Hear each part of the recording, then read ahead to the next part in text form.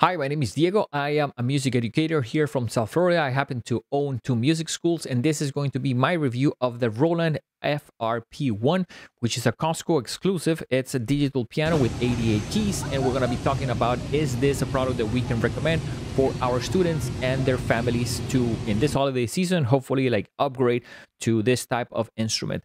So let me tell you, my reviews are not very technical, but they're designed to help someone that is a beginner or that is trying to upgrade into the journey of learning how to play music with this instrument. So I went into a Costco, tested it out. I have some very specific ideas. Stay tuned to the end of the video, which I'll tell you we can recommend it, but I'm going to cover a little bit of the keys, the sounds, connectivity. Can you plug it into other things? And just overall the accessories that it brings. So let's start a little bit with the sounds. So when it comes to the sounds, I think Roland put about 20 sounds. And one of the things that I like about Roland, I own one of them. That's one of the ones, the one behind me on the bottom is a Roland keyboard. Their sounds are really nice. So I'll play here this short video so you guys can see a couple of the sounds.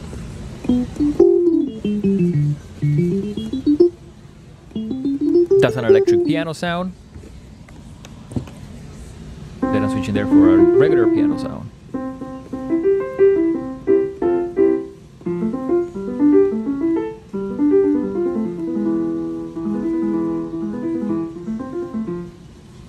Really nice. Now, when it comes to Roland makes really nice and usable sounds, which is part of the reason that I like them.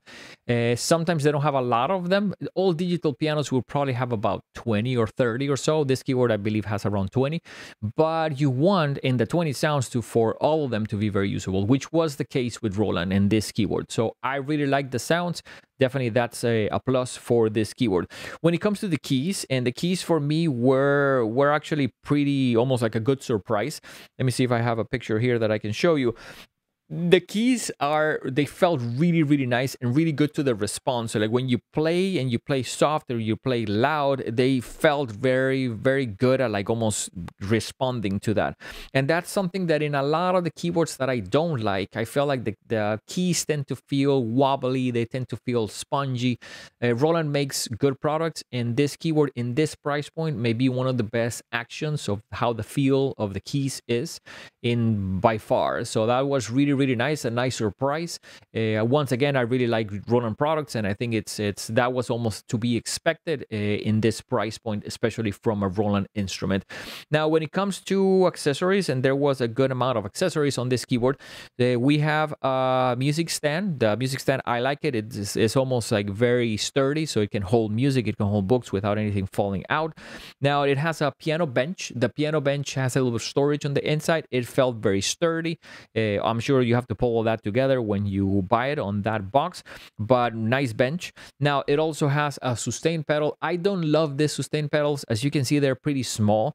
So the sustain pedal is about this big, and one of the things that it does is starts to move around when you use it on the floor. So I tend to prefer sustain pedals that are bigger and bulkier, but that's an easy upgrade. You can find one for like about $25, which I would if you purchase this keyboard, replace the sustain pedal. So when it comes to the controls, and this is one of the things that it was interesting to me, the keyboard doesn't have a lot of buttons, and I think that's one of the ways that companies like Roland tend to save money. So you strip down the keys, you strip down a lot of the functions and almost like accessibility to some of the things that the keyboard has, and with that you can keep the price down and probably put some accessories to be part of the package. Now, when it comes to that, you press that button there on the top right that says function, hold it and press one of the keys, and with that you can change the sound. That's not that abnormal, but the keyboard did seem pretty stripped out when it comes to the basic amount of buttons. One of the things that I couldn't figure out, and if you own one of these keyboards, let me know in the comments, I don't think it has drum beats. I couldn't tell. I tried my best. It had a couple of keys that said beat, but I think maybe the beat had to do with the metronome. It does have a metronome, which is easy to start and to control, make it faster or slower, but I couldn't figure out if it has drum beats. And I also tried to Google the manual for this specific keyboard, and I couldn't find it. I found a couple that are similar, but I didn't find the manual for this one to see if it had drum beats. So if you have one of these, please let me know. Does it have drum beats, and do they sound cool? So when it comes to other features about it, Now, when it comes to the back panel, I think that's one of the things that to me was interesting. It has USB MIDI. Now, do you need that? Depends. If you want to connect it to a computer one day, if you want to use to almost like record music, interact with some software, like you definitely need that. That's really nice. At this price point, almost all of the keyboards would have MIDI. It has, I think, I believe Bluetooth MIDI, which is a really cool thing because that way you don't need to use a cable. So that's a plus. One of the things that I didn't love is that it has a small jack for the output only, for the audio output. Now, is that a big deal?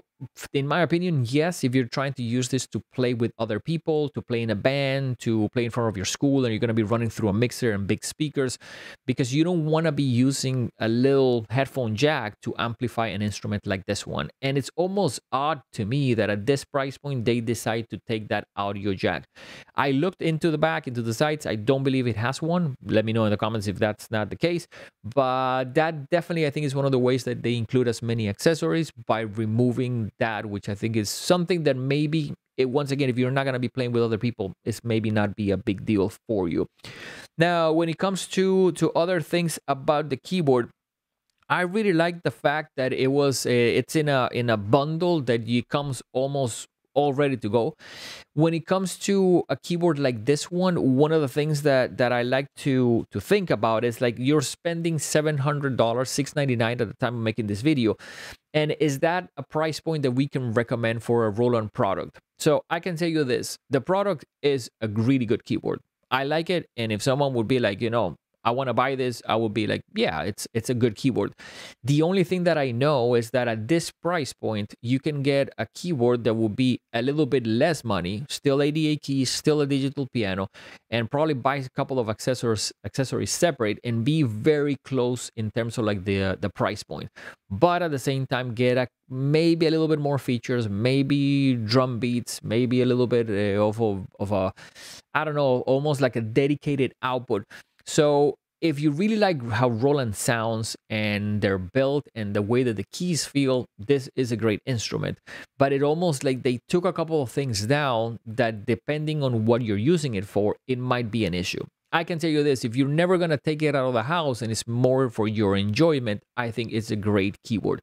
And the fact that it has really nice sounds and really nice keys, I think overall makes everything more pleasant. It makes playing more pleasant, which is one of the things that part of the reason that I don't recommend keyboards that are very cheap. Because at the end of the day, mainly you're trying to make music, you're trying to make sound. And if the sound is not that good and the keys feel weird, it's not that, I guess, of an enjoyable experience.